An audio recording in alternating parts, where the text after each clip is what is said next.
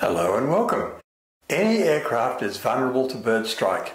Just look what happened to an Airbus A320 that hit a flock of Canada geese in an incident known as the Miracle on the Hudson. To find out more about bird strike, I turned to the Aviation Safety Digest, which was published in Australia from 1953 to 1991. The 1986 issue had a story that is as true today as when it was written.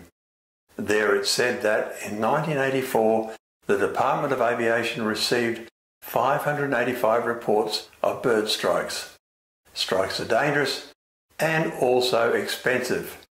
Have a look at these.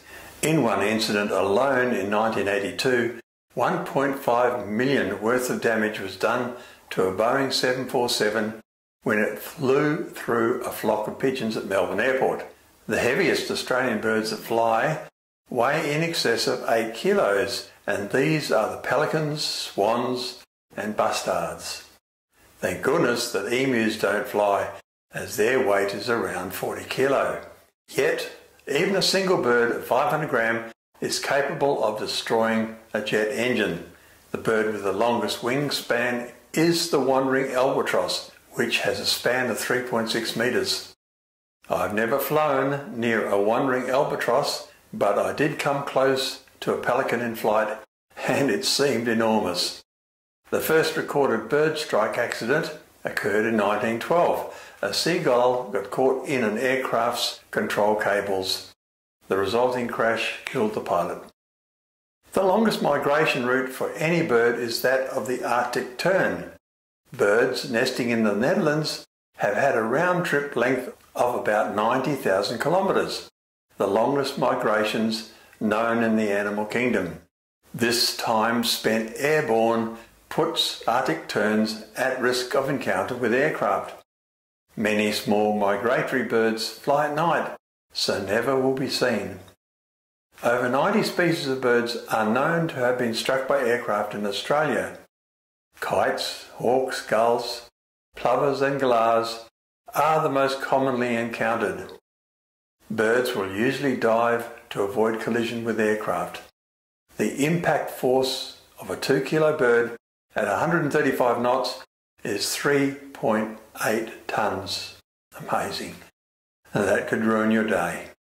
Australian Airlines report one bird strike per 2,000 aircraft movements.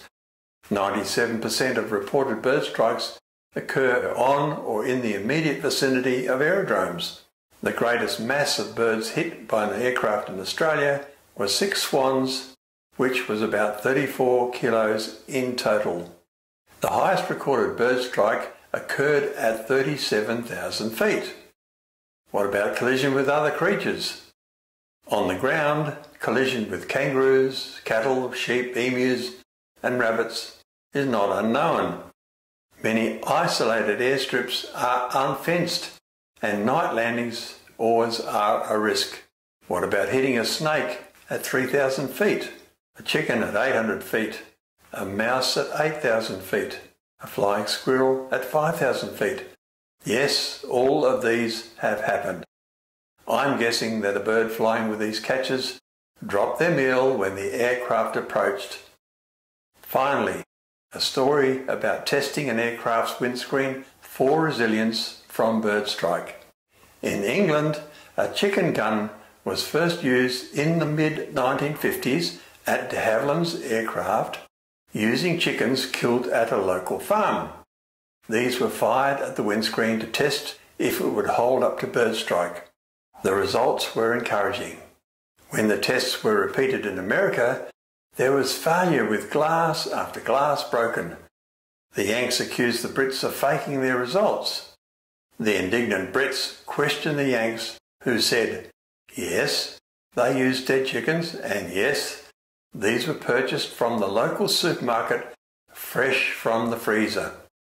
Frozen birds shot from a chicken gun. Stay safe, and please like and subscribe to our channel to promote more content. Thank you so much.